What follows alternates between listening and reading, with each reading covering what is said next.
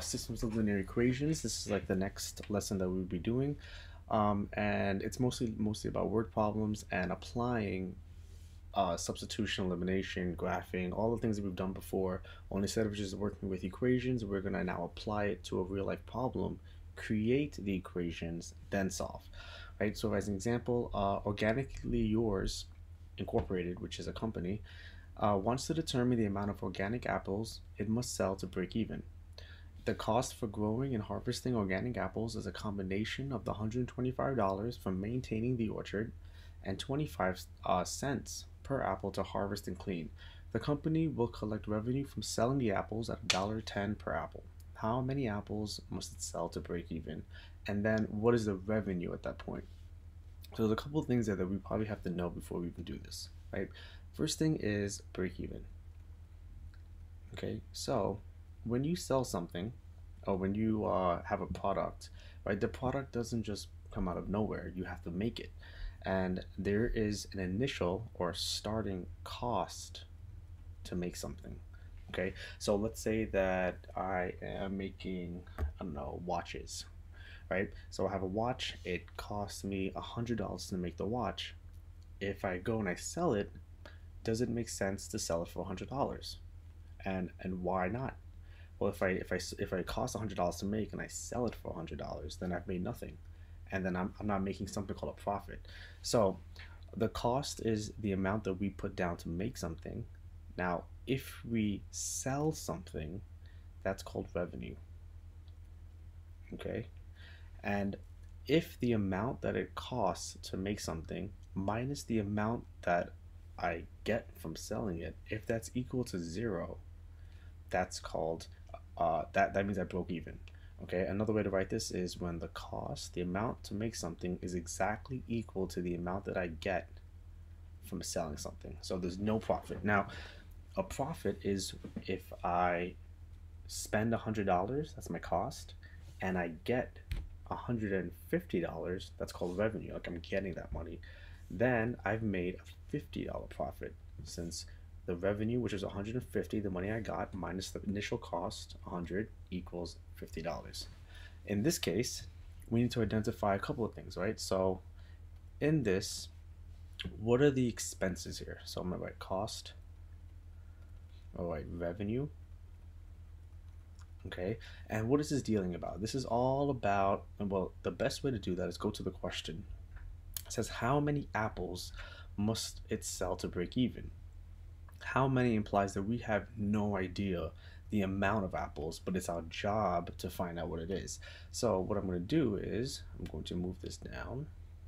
Oh, okay, I would like to just move this piece. All right, maybe that might not work. That's all right. Erase the whole thing. And we're going to start off by saying x equals the number of apples. Right? Then we're going to find the cost that it takes to get the apples, and then the revenue, which is the amount of money. I don't know why I keep spelling revenue wrong. R-E-V.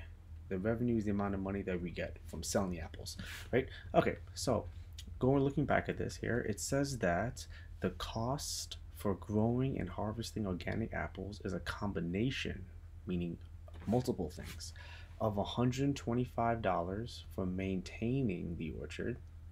Okay, so let's say that you have to go and get these apples, right? There's a couple things you need. So I just chose a tractor. I don't know if you need that, but it might cost $125 to rent something, or to get gas for it, or to maintain it, to go pick the apples. Okay, then there's also a 25-cent cost for getting the apples, harvesting them, and cleaning them. So each of these apples here, right, each one cost 25 cents. Okay, that's to harvest and clean. Cool. So that's our cost. Now, how do we write an equation that represents that? Well, we have to take into account what it was. It was $125, okay, to maintain, plus each apple cost 25 cents to harvest and clean. And since this just tells us for one apple, to determine for a certain number of apples, we can just multiply it by x, right? We don't know how much it is, but it's 25 cents per. Now the revenue is a little bit different. So this same apple that costs 25 cents to make, you can sell it for $1.10. Okay, so this is the sell.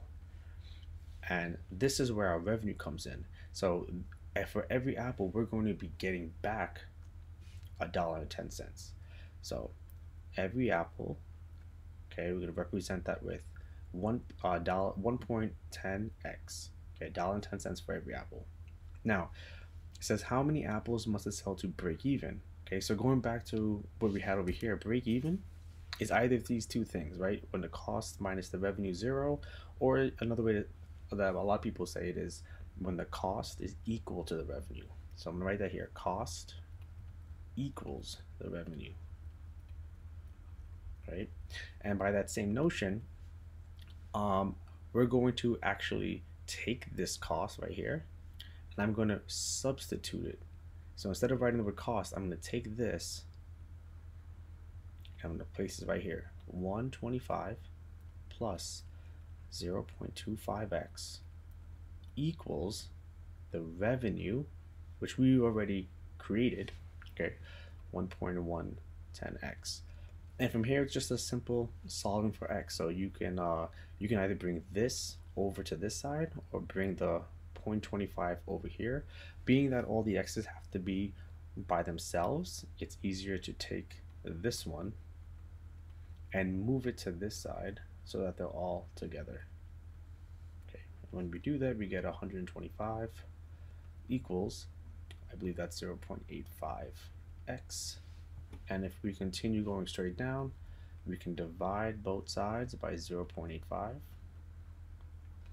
and we get that x is equal to, I have no idea, so I'm gonna go with my calculator. 125 divided by 0.5. Okay, so I got 147.05. Okay, what does this even mean? So when you get to this point, you're going to go back and you're going to figure out, where did I write an x? And you're going to see that in the beginning, the first thing we wrote was that x was the number of apples. So they're saying that we need 147.05 apples to break even, which we know obviously we can't have 0.05 an apple unless you like chopped it up into tiny little pieces. So what we're going to do is we're just going to round this up to 148 apples, right? It's just an approximation. So about 148 apples. So to answer this question, we need to sell 148 apples. Okay. Then the second portion of this question is saying, okay, well, what is the revenue at this point? Okay. So for the revenue, we're going to look over here where we have revenue, and we're going to say, okay, well, that was $1.10. So let me write that better. $1.10 x. So $1.10 times x being 148, right? That's what we got here, 148. And so then we get that our revenue, haha, I spelled it right, is $1.10 times 148 is $162.80. So they need to sell 148 apples just to make back the cost that it takes to even get the apples. And that cost is about $162.80, right? Now, once they sold more than 148 apples, then they can start collecting a profit. All right, so that's it for this one. I'm gonna pause this so that it doesn't run too long and start a new video, okay?